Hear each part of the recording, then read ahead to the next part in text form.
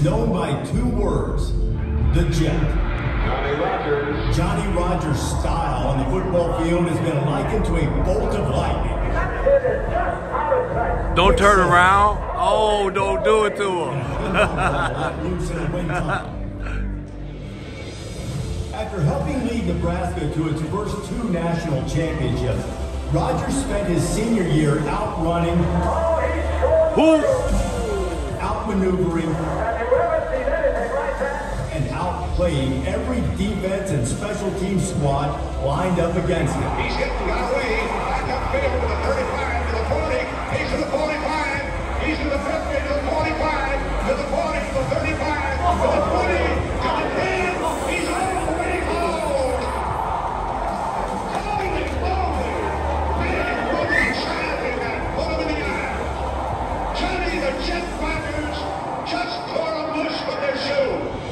Johnny led the 1972 Nebraska team with a blistering 1,978 all-purpose yards, 54 receptions, and 17 touchdowns, and delivering the team a win in that season's Orange Bowl over Notre Dame with 4 touchdowns.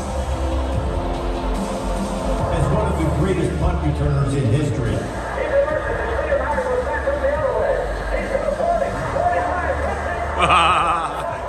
Rodgers would also lead Nebraska as the Huskers' leader in receptions and receiving yards. But his biggest record came in New York City, where the Jet became the first wide receiver in history to win the Heisman Trophy. Ladies and gentlemen, the 1972 Heisman Trophy winner from Nebraska, Johnny Rodgers.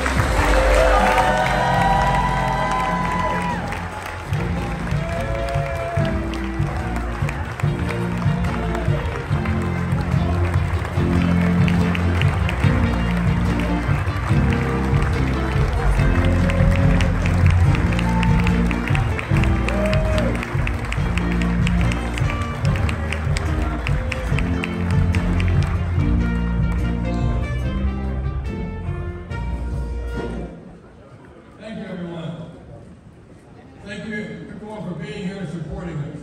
We really sure do appreciate it. And congratulations, Caleb. Award well done. For the next year, you are definitely the baddest man on the planet. I'd like to say a shout out to my mother. This is a 1-year anniversary for my mother. She died a year ago today. I just want to say thank you, Mom, for all you did for me.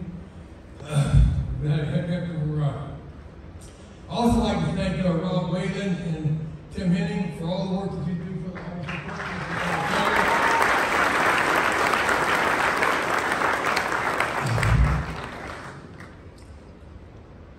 I was born in Omaha, Nebraska. They call it Omaha. Omaha is against the current. And there's been many people from Omaha in history that have went across the nation and done incredible things. And I've been fortunate enough to have those people that I respect and honor to be fairly close to me that really made a difference in my life journey to this 50 years. Bob Gibson, Hall of Fame pitcher for the St. Louis Cardinals. His brother and him actually were the reason that I played baseball and got drafted to the Los Angeles Dodgers out of high school. Bob Boozer, he was the first black Olympian. The first black Olympian. World championship. He was at Tech High School, the same high school I went, and really was instrumental in getting me to play basketball, where I was an All-American in high school. Gale Sayers. Gale Sayers was the youngest man to ever really be inducted into the NFL Hall of Fame, and his brother, Roger Sayers, was the fastest man in the world. He beat Bob Hayes in the 100-yard dash. He was a bad man. Then there's Ron Boone. Ron Boone was at Tech High too, my same high school. They called him the Iron Man. He played more years with the Utah Jazz than anybody else in history without injury. He taught me about endurance. Then we have Marlon Briscoe. Marlon Briscoe from Omaha, Nebraska was the first black quarterback to play in the NFL, and he used to throw me touchdowns in the park. In our park at home. Then there's Kathy Hughes. Kathy Hughes went from the projects in Omaha to be a media giant and actually the second richest woman in the United States next to Oprah. All of them from Omaha, going against that current. I really feel that I'm walking and been standing on the shoulders of giants my whole life. And I'd like to thank him, and there's many more that I don't have really time to actually tell you about. But because of that, I've been able to focus in on success after football. I believe it's really living is that success is not a secret, it's a system. You have to have some type of a system that you live by that can be consistent and keep you going on. And I've managed to do that, and I'd like to share that with you today. And I call it the Heisman Factor System. Because success is not a secret, it's a system. And we start out by 8. You have to hold yourself to a higher standard. We talk about integrity. Integrity is maintaining your commitment even after circumstances have changed. You got to say what you're going to do and always do what you say. E, every day is game day, y'all. Not every other day. Now, you got to put yourself in a position to win. You know? And really, winning isn't everything. But in Nebraska, we rate it right up there with oxygen. It's pretty darn important. E. Oh, we got the I.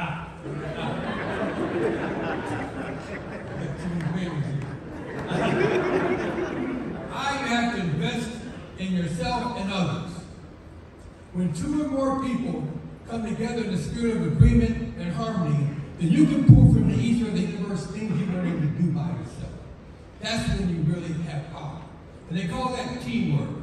You don't win Heisman Trophies by yourself. You don't win national championships by yourself. And you don't build strong communities by yourself. It's always in conjunction with others that you make your greatest accomplishments. And teamwork truly does make our dreams work. E. S.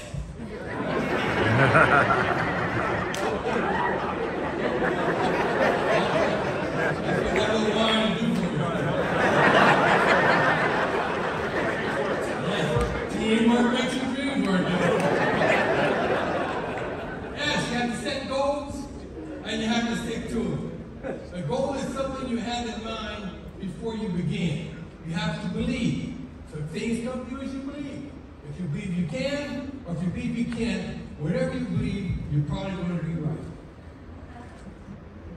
Where are we at now? Yeah. All right. I get that one, didn't I?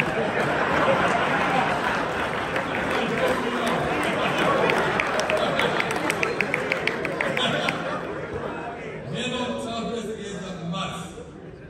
You have to go within, or you'll go without. You got to be able to keep yourself focused. Because F-O-C-U-S. You have to follow one course until you succeed. You got to keep your eye on your goals. And you keep your thinking straight because you are what you think about most of the time. What do you think? You think about it? Let's go to A. A. You have to ask for help. Most men have a problem asking for help. Or girls. They take it as a sign of weakness. You know, but it's not. You ask for help not because you're weak. You ask for help because you want to stay strong. True? The Creator says, ask. A, you have to ask and you shall Receive. S, seek and you shall find. K, knock and the door will be open for you. That's where we got to go, but that's where the Creator leads us. And the last letter in the acronym is N. You never give up on anything big or small. or you never get to be a Heisman Trophy. I also like to end with no fair catch. I've never fair caught a football. I wouldn't have to make a touchdown.